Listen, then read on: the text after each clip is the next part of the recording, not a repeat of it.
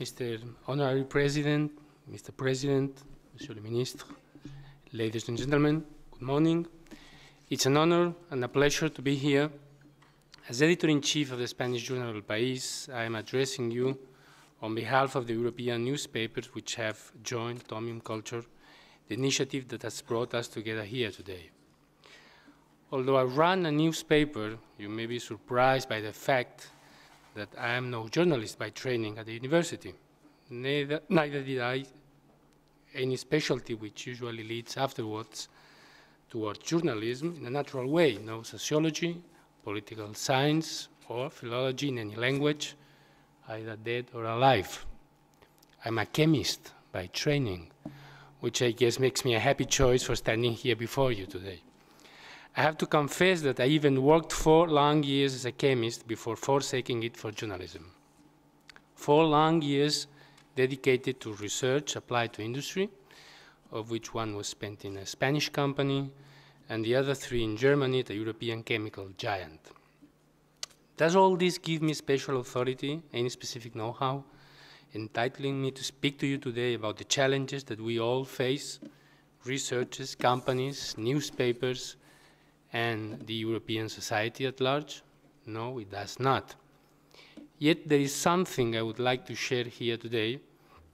Labs and newsrooms, in which I have spent almost 25 years of professional experience, have taught me the same lesson you have also learned, the hard way most of the times.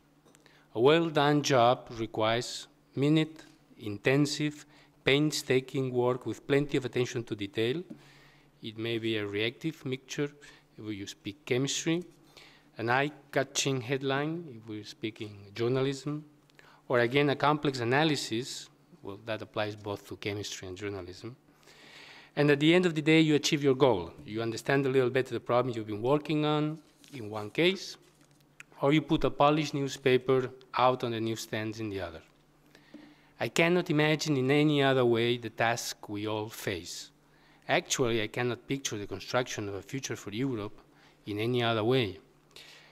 10 years ago, the European Union decided that, quote, before the year 2010, Europe should become the first economic and technology power in the world, end quote.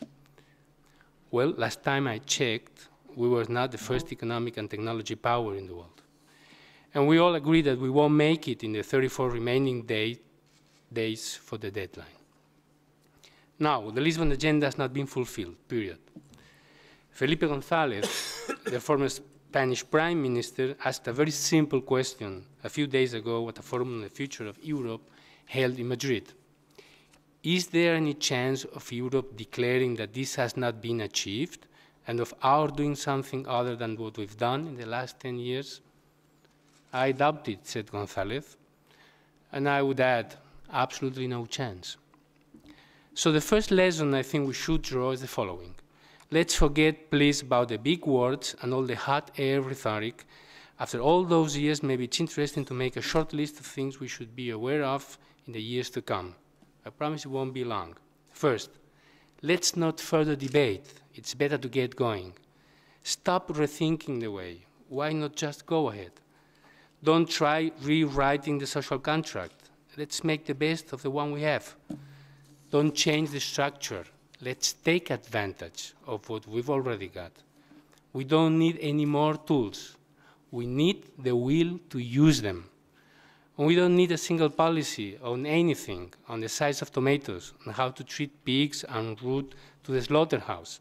Not because they aren't important issues, but because each country can take care of them, and because Europe is not a place renowned for having many people who mistreat pigs, and certainly there is no shortage of states and governments concerned about the size of tomatoes. We need instead to concentrate our efforts in a few areas that will set the difference, where our union will set the difference. Research is one of those areas. We, the newspapers that have joined Atomium Culture, will do our job.